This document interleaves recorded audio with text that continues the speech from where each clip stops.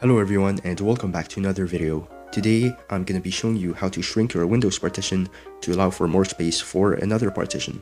So what you're going to do is open your disk management from Windows by searching it on the search. You're going to right click on your Windows partition and click on shrink. However, you might run into this problem here where it says you have 0 megabytes available.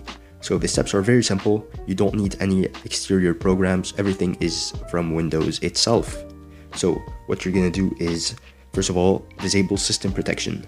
So make sure to back up all your files if they are important.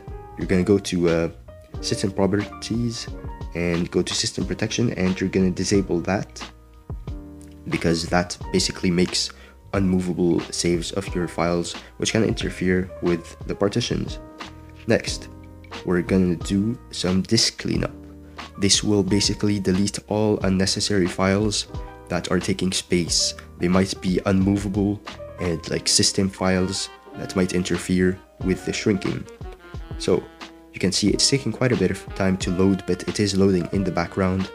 It might take like up to 10 minutes to detect all the files that it should remove. So here it popped up. It's just loading, and you're basically gonna select everything here, but you want to make sure not to delete any of your important files. So check like your downloads and your old Windows installations. So I'm just gonna select everything here, and right here you have the old Windows updates, which is taking like 70 gigabytes. So that's really a lot of storage that might interfere with the shrinking if it's on like a weird part of your hard drive. So I'm gonna check here windows.old folder in the C drive. You can see there are some files here, so I'm just gonna save them because they will be deleted through this process.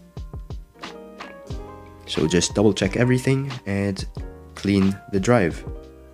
This will take a while. It took me about like an hour, 2 hours perhaps, since it's like 70 GB and my hard drive is quite slow. Next thing, we're going to go back into our system properties, and we are going to go here, and we're going to disable the system failure debugging information, which basically writes logs if anything happens to your system, but these logs might like be on a weird part of the drive. Then we're going to turn off hibernation by doing power cfg space / hibernate space off in the command prompt as admin. Hibernation, basically it's like sleep, but instead of saving your storage in the RAM, it saves it on your hard drive, which again creates like weird files that can't be moved. Then back in system properties, we're now gonna remove the page file, which is basically like your virtual memory. So when your RAM becomes full, it basically stores your RAM on your hard drive, which again creates like weird files that are hidden and unmovable. So you're gonna disable the page file completely. You can enable it after the process is done.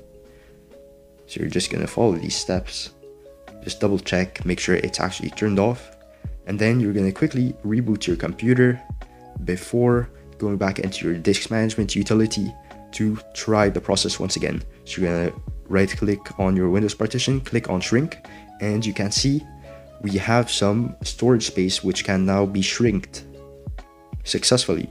However, if you still don't have enough space, the last thing you want to do is defragment your disk. So you're gonna go here, defragment and optimize your disk.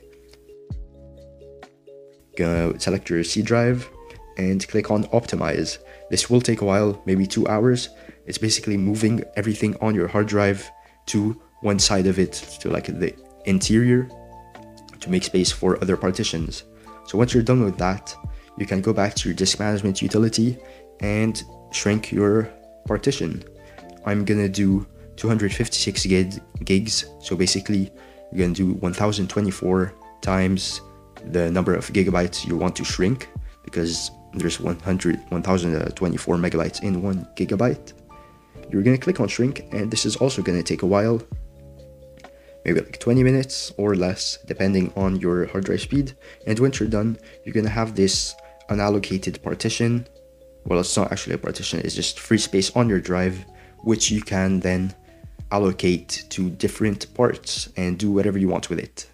So hope you guys enjoyed, and I'll see you guys in the next one. Check the description for another video for dual booting and other cool stuff.